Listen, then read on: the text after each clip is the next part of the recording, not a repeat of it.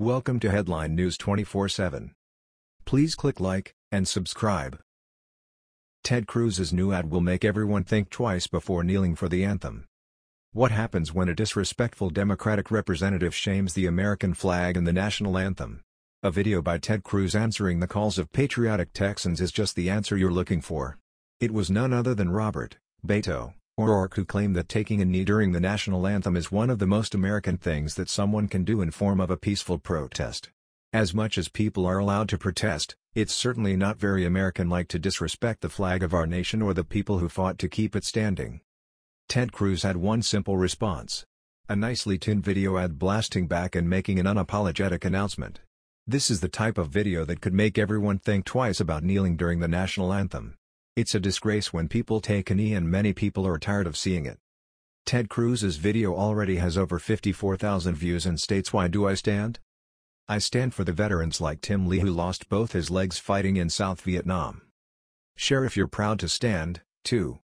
Republican Senator Ted Cruz of Texas released a campaign ad Monday in response to his opponent's claim that there is nothing more American than protesting the national anthem. A constituent asked Senate hopeful and Democratic Rep.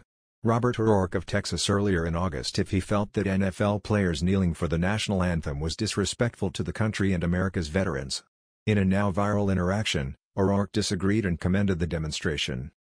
"My short answer is, no, I don't think it's disrespectful," O'Rourke said.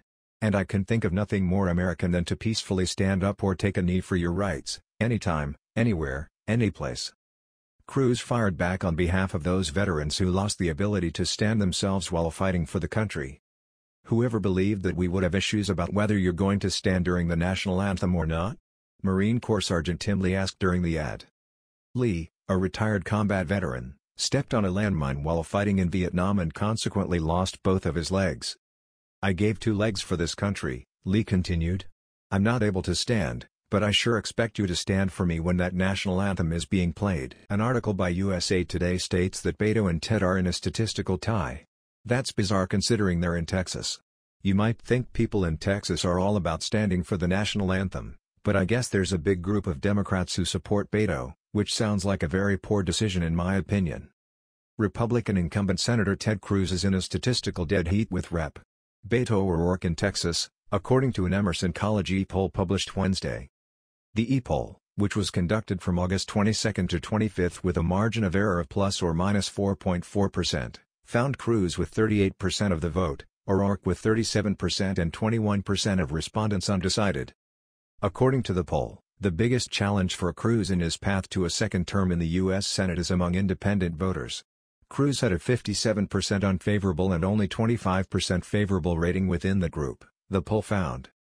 O'Rourke was the clear choice of younger Texans, with those surveyed between the ages of 18 and 34 favoring the Democratic challenger by nearly 20 percentage points, 45 to 28%.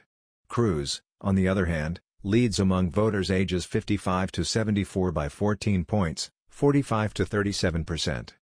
Cruz's lead among those over 75 years old is even greater, at 39 to 17%.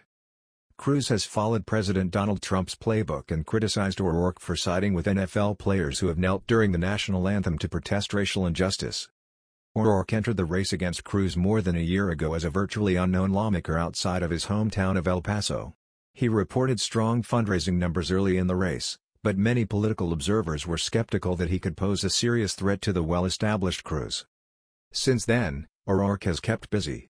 He has campaigned in each of the state's 254 counties, holding town halls and taking meetings with community leaders. His unconventional campaign methods and fundraising abilities have drawn national attention. Hopefully, the people in Texas get to the voting stations and push Ted Cruz to victory. Ted loves America more than many people and he stands for the Constitution. It would be a shame if someone like Beto, who thinks taking a knee during the national anthem is one of the most American things you can do. I disagree with Beto and would vote for Ted Cruz in a split second if I lived in Texas. If you live in Texas, then who are you voting for? What kind of person are you? A kneeler or a stander? That was the news. We thought you might be interested in knowing about this. Please click like and subscribe. Thank you.